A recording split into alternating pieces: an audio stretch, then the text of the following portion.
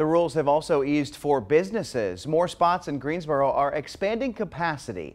Today, Cow Restaurant reopened at Revolution Mill. For the last year, it was operating with a limited menu and reduced hours. Well, the full menu is back and it'll be open all day over the weekend. The owner told us he's optimistic about the future. You know, everybody wants to get back to normal, and you hear sides, well, we never will. I think we will. And I think it's sooner than we think. And so we're certainly ready over here. Right now, capacity limits for restaurants are 100% outside, 75% inside.